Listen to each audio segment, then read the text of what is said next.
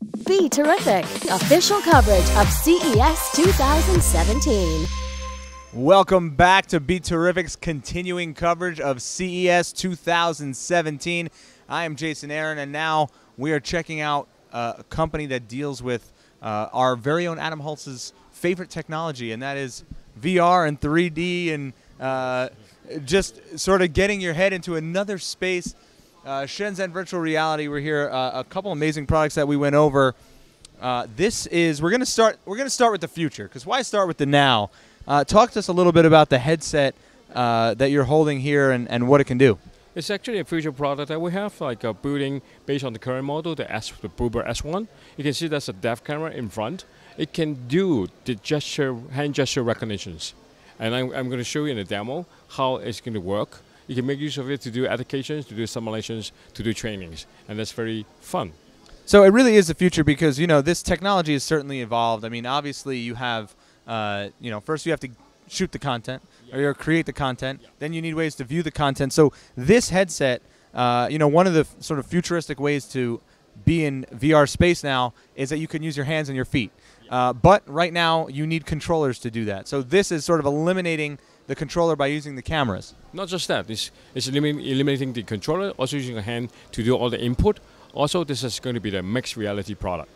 So VR and AR together is the mixed reality. So before we do the demo, I mean, talk a little bit about your company and sort of how you exist. Obviously, you sell these headsets directly, but, you know, how do you integrate with other technologies?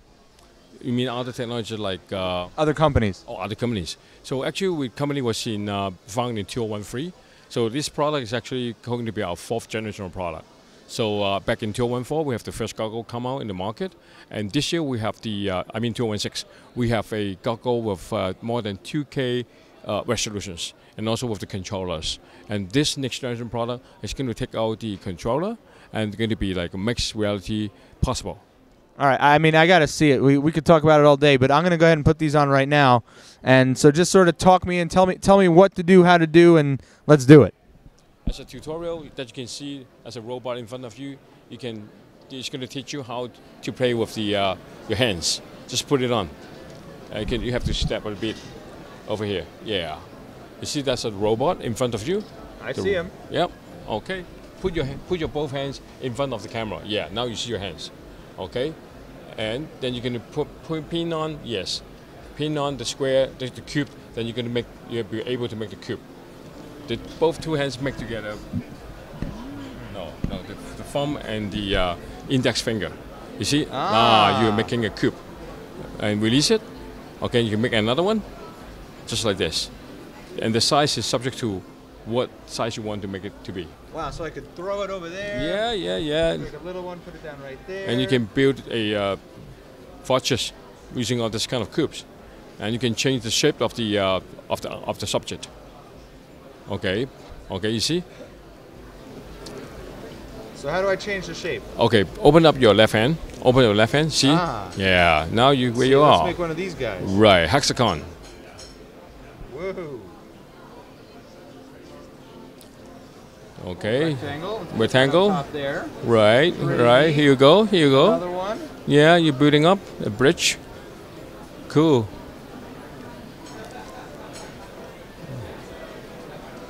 Yep. Okay, now you're back on the cube. Oh my God. Yeah. You are pushing them. You really are pushing them. What is happening right now? Yeah. This is nuts. All right. So what else can we do? Okay, look at the robot. Look at the robot. Yes, and hold up your hands. Okay, and now you use the thumbs up. Thumbs up. Yes. Okay. Just one thumbs up. Using one thumb up. Yes. What's next? So now he's okay. You can open up your hand. Open up both hands and lift it up. Lift it up. Lift it up. Yeah. You're eliminating the gravity. You're eliminating the gravity. Wow, so now everything's floating. Hands down. Hands down. Back.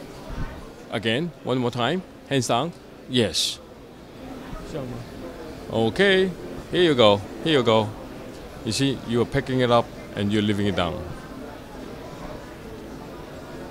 Down you go. Yeah, it's down already. Come on, my friend. Okay. I'm like playing God here. This is incredible. It is. So this is truly amazing technology, and you don't. I mean, I'm sure you guys saw the monitor. I don't know if you get a sense where you really feel like you're controlling these shapes. Yes. Actually are. You're, the size, the gravity, the distance that you throw it, the depth. This is unbelievable. The imagination that you can make a lot of things within this kind of functionalities. Or if you're an artist, not like me who just makes squares and piles them up till they fall down. You're right. So that will be the future. What else is the sort of the future based on this, technology? What else can you do with this? Well, that depends on how you want it to be applied. For example, as you said, if you are an artist, you can make use of this to do a hand painting. If you are like a teacher, you can make use of this to teach a kid how to do a drawing, how to build an architecture, how to write a letter, things like that. That's unbelievable. Let's go take a walk over there. Let's see what the current products that you guys have out now. Okay, this is what you see, almost the same goggle. This is the current model, the Blubur S1, and it goes with a pair of controllers and a camera. It do the motion tracking, positional tracking by using this camera, capturing the position of your head and the hands, and then they can do interaction between the user and the game. By capturing those IR signals, then the camera, let the computer knows where is your head, the position of your head. Same thing applies to controllers. You can tell where are your hands. That's why you can provide the positional tracking, and that's the a trendy thing that you can create games, seeing that kind of like FPS games by having this kind of functions. Amazing. Yeah. Okay, here we go. With two hands, you can holding a gun on your left hand and holding a shield to protect yourself in your right hand. Now he's shooting some kind of aliens. You have to swap. Make sure you protect yourself. No, just okay. So you have to protect yourself using the shield, and you're shooting those flying objects in the air, and they're also shooting you. You have to. Oh, you were shot. You see, you got shot. Okay, again, keep going. You got 50 marks. Come on, come on. Okay. Oh, then you got another 50 marks. Make it 100. Now it's a 300 now. Okay. More to come. Okay, here we go. Another one. Yeah, another 75. Oh, 650. Not bad. Keep going, keep going. Keep going. Okay, here we go. 725. Yep. Seeing those fighting objects coming? Yeah. You make the best use of a shield. Okay, cool. Oh, that's a good game. Very good game. Okay, ooh, lots of people coming. Lots of visitors. Oh, good catch. Again. Wow, 1,000 points. Oh my god. Oh, more than 1,000 now. Okay. Wow. Oh, you got shot. Sorry, man. You got shot again. Okay, game over. 1,050, not bad. Very good. So this is interactive games that we can play with the current model, the Blubur S1. So the people, they have our devices. They can find a game on Steam platform. They can play with it. And that works just like a Google Play or iOS store or something like that? Pretty much the same. As Steam is a platform for all the games that they can find some VR games on the platform. Amazing. I mean, I'm going to stick around here for a little while, maybe kill some more Space Invaders, and we're going to send it back to Central Hall where Michael and Andrea are standing by. CES 2017, BeTerrific. Thank you so much. This was a lot of fun. We're heading back upstairs. Thank you. We'll see you soon. BeTerrific, official coverage of CES 2017.